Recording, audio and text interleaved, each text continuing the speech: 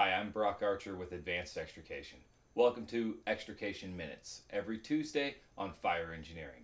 This week, we're going to talk about a little thing that I call copy and paste training. We'll also talk about overcoming ultra high strength steels. So this week I want to start things a little bit differently than I typically do. I get given t-shirts all the time from different firefighters from around the world. Sometimes guys will send them in to us. Other times, of course, at trainings we'll be given t-shirts, and we always appreciate them. So I want to start thanking guys for the t-shirts when I receive them. And this week I want to thank the Gwinnett County, Georgia guys. Thanks for the shirt, guys. I appreciate it. So let's talk about first what I call copy and paste training. Social media has done a lot of wonderful things for really all aspects of life, but it's also had its share of problems. We see that all the time on social media sites like Facebook, where we get that snowball sharing of an article of some kind or a little news blurb, and it's just completely inaccurate. So we see that all the time, and those of us that have kids, we talk to our kids about that. We say, hey, on social media, you can't believe everything that you see, and you can't just share everything that pops up. We need to fact check it. Now, for social media, there's Snoops, and there's some other sites where you can do some fact checking. But in the fire service, we're seeing a snowball effect of misinformation, and a lot of it comes from social media. It's that copy and paste style training, where we don't do a lot of fact checking.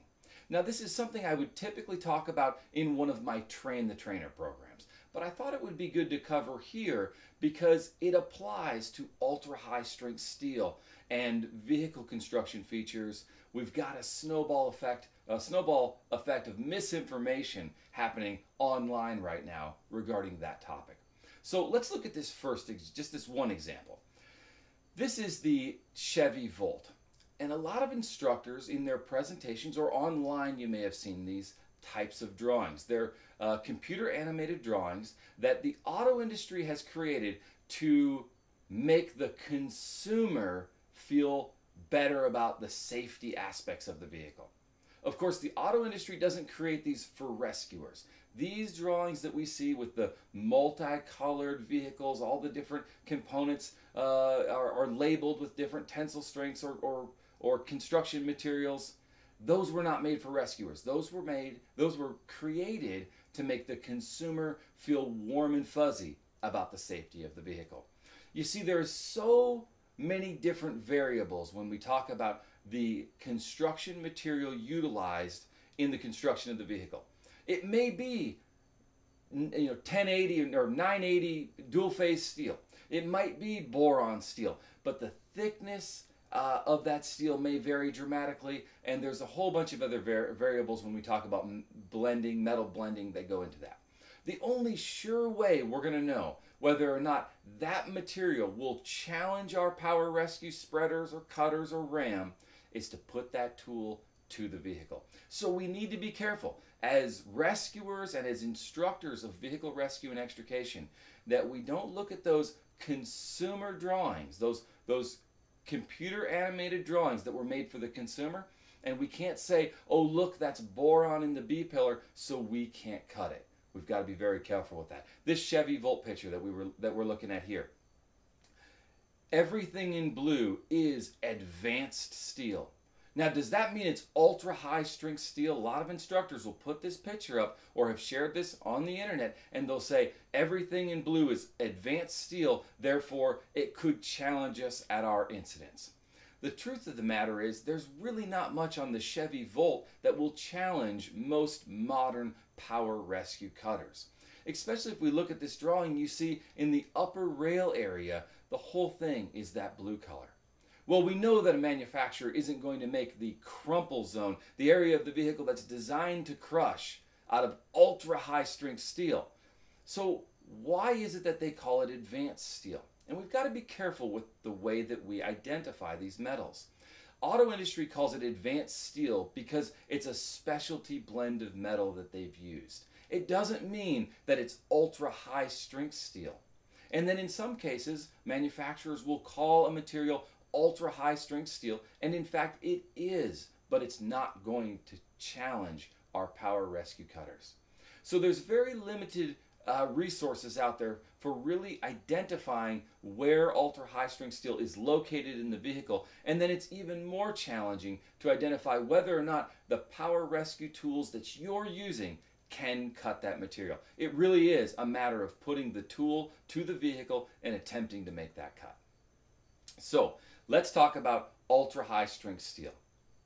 Where do we find it? Well, we find ultra high strength steel on the passenger compartment of the vehicle. So we may see it in the B pillar, the A pillar, the C, the D pillar. We may occasionally see it on the rocker channel or rocker panel of the vehicle. We may, very rarely, but we may see it on the windshield header and again on the roof beams, the roof support members. So we may see it there as well. But the most common location is going to be in the B pillar.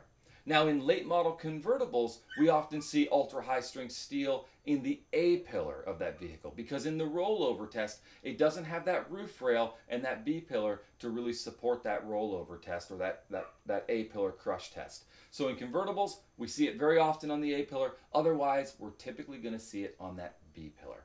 So what do we need to do? What do we need to know as rescuers to overcome it?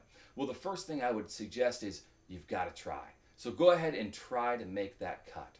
Now, when you're choosing your location for the cut, we want to do that based on what we want to accomplish. Use your standard procedure for choosing the location of your cut right out of the bat. So wherever you've chosen that location, we do want to make sure that we allow for pressure buildup time in the tool. And we've talked about that in an earlier Extrication Minutes video when we talked about cutter use. We want to allow at least 8 seconds on a standard length hose line for our pressure to build up in our tool. So we engage that handle, we let that tool build up pressure for 8 seconds. If we release the handle, we've got to start over. Give it that full 8 seconds. It can seem like a long time at the incident. So we've done that and we're not able to cut that B pillar. The other thing that we can do is we can change our cutting angle. Typically we would come in and try to cut the B pillar of the vehicle from a perpendicular angle. Now we may want to try parallel. Oftentimes because of the way the metal is folded in the B pillar, we actually get a better cut perpendicular. Don't try in the same location. You're going to want to move a little bit. If we still don't have success with the parallel cut, we may want to move the location of our cut on that pillar. What we find typically is as you move up towards the roof rail or down towards the bottom at the rocker channel, it's going to become thinner metals. Also, that reinforcement bar or pipe or rod that may be in that pillar, it's typically only going to be in the area where the vehicle is crash tested, and that's right at the occupant's shoulder and hip area. So above that or below that, we're going to find we don't see those rods or bars inside those pillars as often. So those are just a couple of quick tips for overcoming ultra high strength steels. And again, be aware of the copy and paste training. We want to fact check all the information that's out there before we share it or before we go teach it, and especially before we try to use it at our incidents. Hey, thanks for making us a part of your weekly training routine. You can subscribe to our YouTube channel for YouTube exclusive videos as well. I'm Brock Archer. Take care and be safe.